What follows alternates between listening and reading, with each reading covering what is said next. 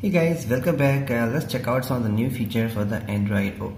Already I have shown you in the tip review 2, there was a new feature called the picture in picture. So I made a detailed video how you can do that, but in the current version of the Android DP3, this thing has been removed. So a lot of places and websites are talking about this thing is completely removed. No, this thing is not completely removed. Here is the one. So if you just go here backside on inside this apps and notifications, you guys can see that this is advanced section and a special app access. So you just find out an entry called picture in picture. You can see as of now 4 apps are properly supported for this picture in picture, but in W2 there was a problem. When you try to use this picture in picture, for example YouTube, when you start using this YouTube, it does minimize it itself and you can easily float it, display it over other apps. But you're not able to view the video, you can just listen to the video. This is sort of broken, but in this DP3 this thing is perfectly working. So that proves that Google is still working on picture in picture, and that's why they removed from system iTuner, and he wanted to keep it from forever time. So it looks like. So today in this video guys, we are going to see how you can still enable this picture in picture feature. So since already this feature is removed from the system iTuner, so directly it is not possible, but using the application you can do that. And also guys, there is a quick bug here, so I will just show you here. You can see on the depth YouTube I did enable that thing on the same video when I showed you demo how you can do that. I tried to do that and I moved this navigation bar to a little bit here. You can see actually the navigation bar a little bit wider. I just minimize that so that I need to stretch my fingers or thumbs less, and I enable this Windows key code, and this is your clipboard. But you can see here on the tab 3 I have already managed to do that. So to do that you guys have to download an application called as a custom navigation bar. That is a free application. It's still in beta, but it's working fine. I'm using from yesterday, I guess more than 12 hours. No issues at all. I did use this YouTube here, a lot of picture in picture. It's fine.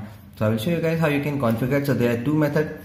First method needs PC because it needs ADB fastboot command to enable a shell PM grant command. So that I will show you guys in a quick way how you can do that.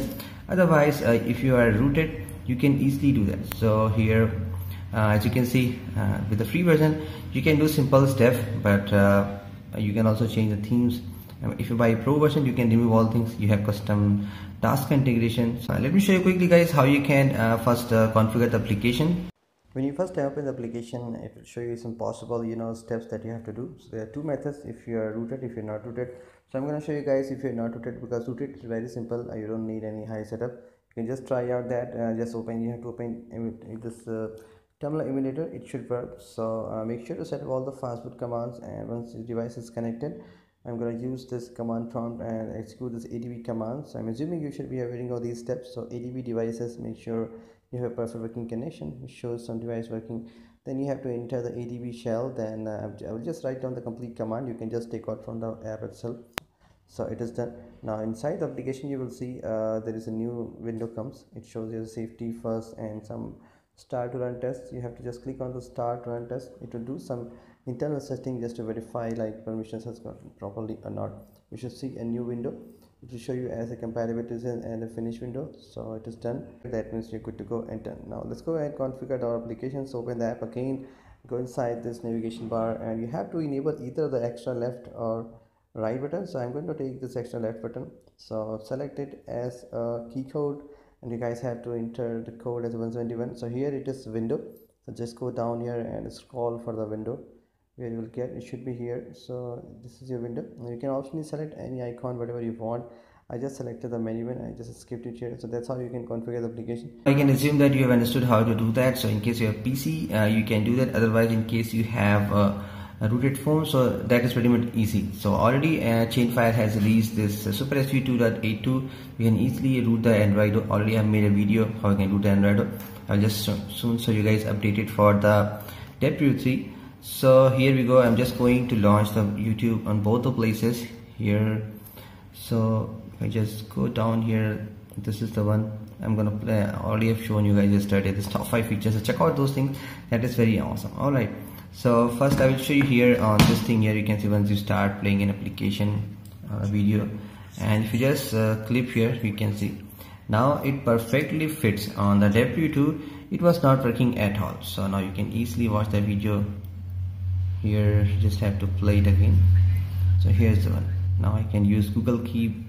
It's working out. I can use any of the solid text for any application. What I went here, it is working on all the application. You can easily work that. Let's go give a try. See multi-window, it is working or not.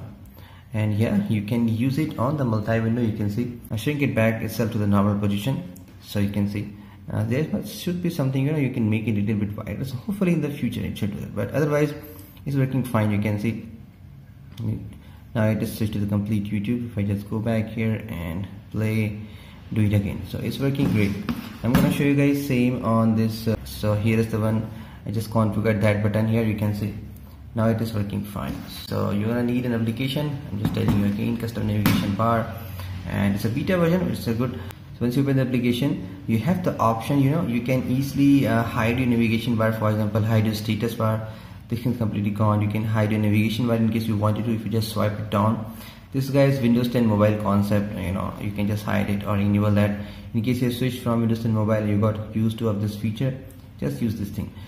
So guys, there you have it. This is your picture-in-picture mode for the Android O, and it is working for the Nexus 5X 6P Google Pixel and the Google Pixel XL. On those devices you can easily try and use that.